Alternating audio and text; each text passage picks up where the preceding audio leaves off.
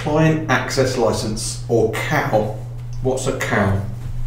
A CAL is a license to allow you to access the services from a server.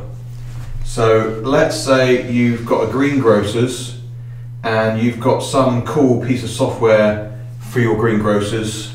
You might pay for the server here, and then you might have 3 users that access this server, and you would buy a client access license for each one of those 3 users. Then if you were to get another member of staff that needed access to this server, you'd buy another client access license. This could be a person, it could be a device, but it allows you, it's a license to give you access to the services from a server.